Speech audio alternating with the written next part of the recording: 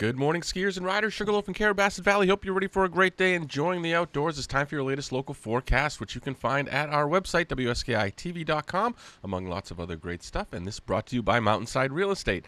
Cloudy with some snow showers for the day today. We'll see 18 to 22 for your summit temperatures, 28 to 32 for your base temperatures.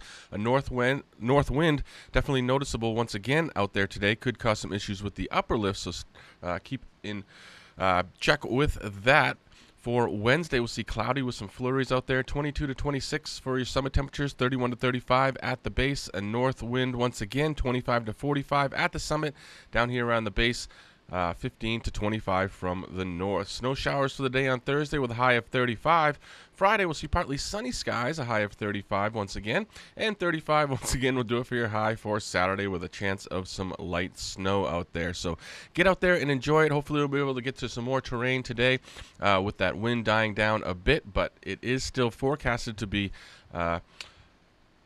increased, so just be aware of that. 141 trails on your Birchwood Interiors Trail Report. 8 lifts getting you there. 55 trails on the groomer's list. We're looking at packed powder conditions, and Bracket Basin is open. Just remember, go in there with a couple of friends. Snubber and Skidway will get going at 8:30 this morning. They shouldn't have any issue running. 8:30 Double Runner East, as well as Super Quad and Skyline are scheduled to get you to all the mid-mountain terrain and pretty much all around the mountain. King Pine and Whiffletree, they're scheduled for 9 o'clock. We'll have to watch King Pine. Whiffletree should get going. Nice, fast Super Quad. And Timberline, the uppermost lift at 9 a.m.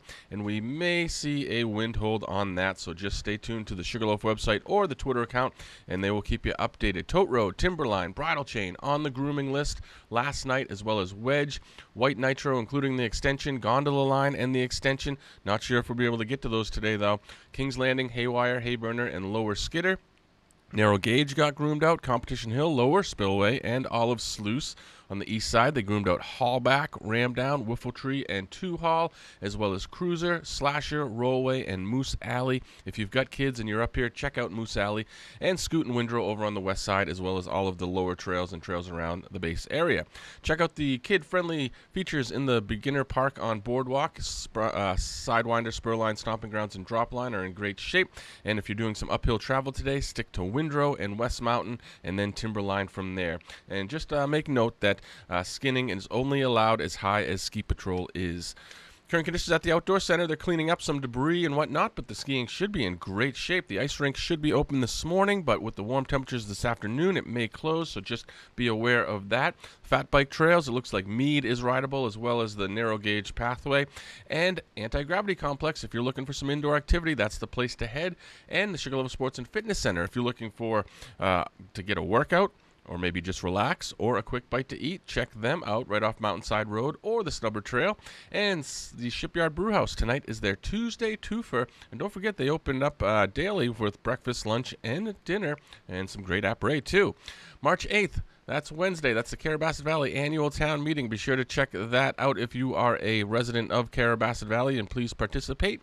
And check out our live quad cam so you can see exactly what's happening at the base of the mountain in real time. To know before you go, you can find that right at WSKITV.com. And we also have a YouTube channel that streams that 24/7. Be sure to check us out on Facebook, Twitter, and Instagram, as well as WSKITV.com. And we've got another YouTube channel with our latest local content. Get out there, rip it up, and enjoy it, folks.